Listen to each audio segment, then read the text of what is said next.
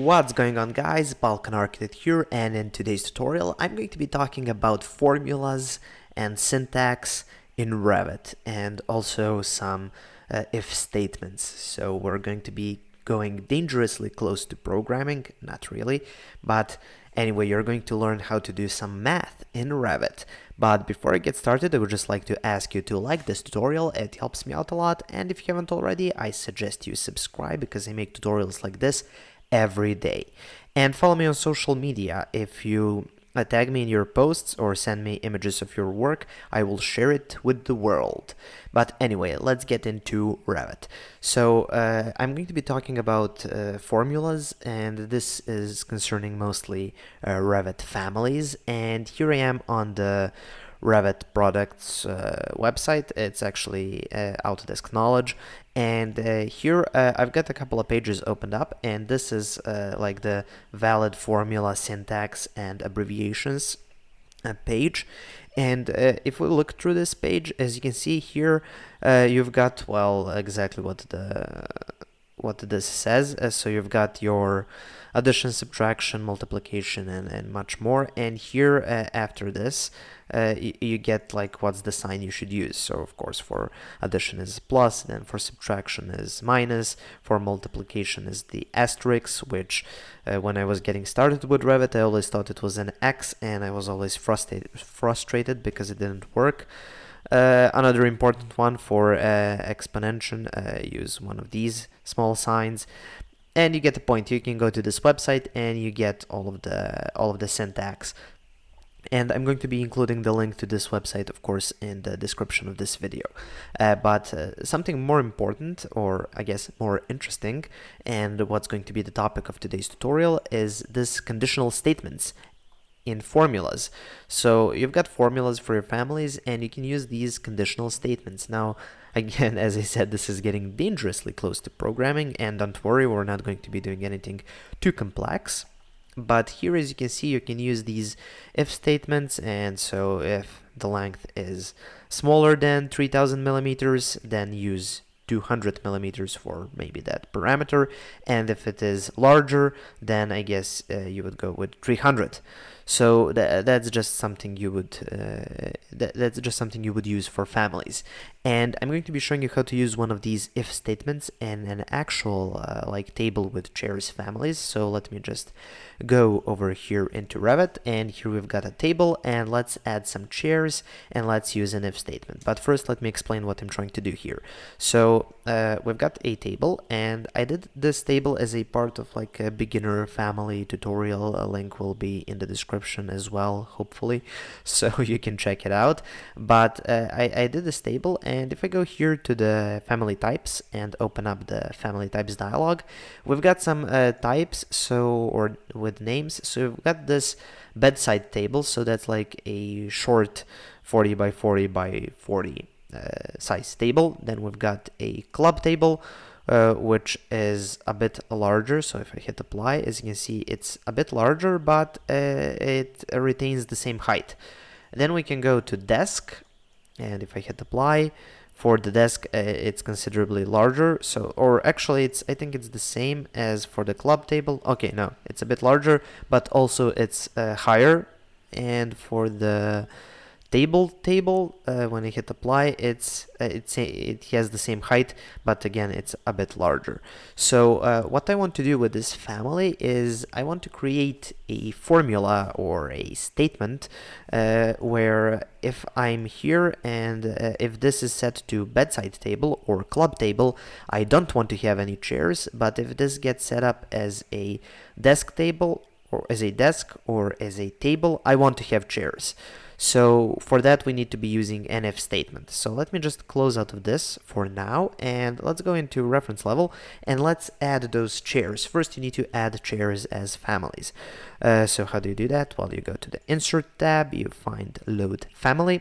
I'm just going to drop back a folder to use the metric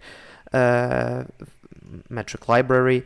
Go to Furniture, Seating, and we've got this simple chair, so it's like the simplest one, so that's the one that I'm going to be using. And just open that up, and then go to create component, and let's place this family. So just spin it around by using the space key, and just do one here like that, and one here like that. And then you can select it, hit for mirror with pick axis, pick this axis, do the same thing here, select this one, pick axis, there we go. So we got these chairs, and before we create parameters, I like to lock them in place so they don't move around unnecessarily. So just go with AL for align, so you select the middle one, you select this thing, and you lock it in place. You select the middle line, you select the middle of the chair, lock it in place. Do the same thing here. Select this, lock it in place, middle line, middle of the chair, lock it in place.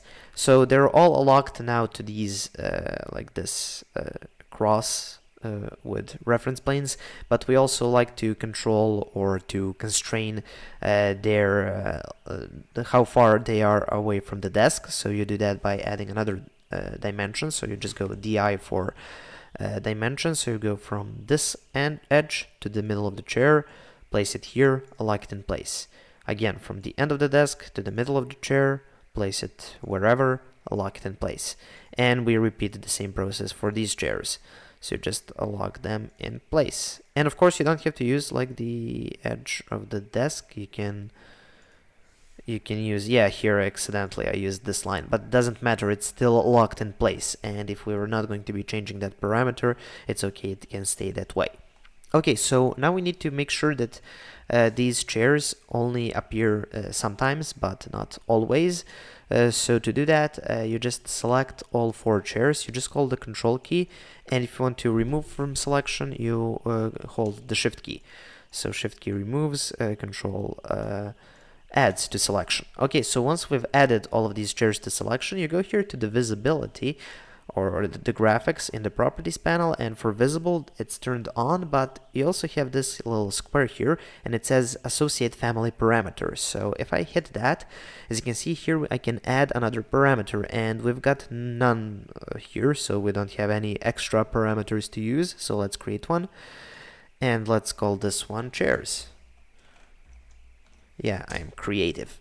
And just hit OK, and let's go to the properties, family types dialog, and here, as you can see, we've got this chairs dialog, or chairs parameter, and now we want to set it up so it only appears, it's only turned on when we're at desk or table, and when we're at bedside table or club table, I want this to be off, because if I turn this on, as you can see, it looks quite silly. So how do you do that? Well, let's go to the table, and what you need to do is you need to create a new statement here, and we're going to associate it with the height, because you can see, as you can see, height over here, it's the height is the main like difference between the bedside table and the club table and the desk and the table. So here it's like 40 and this is 78. So I'm just going to go over here and just type in if, and then open parentheses, open parentheses, and then type in height. So,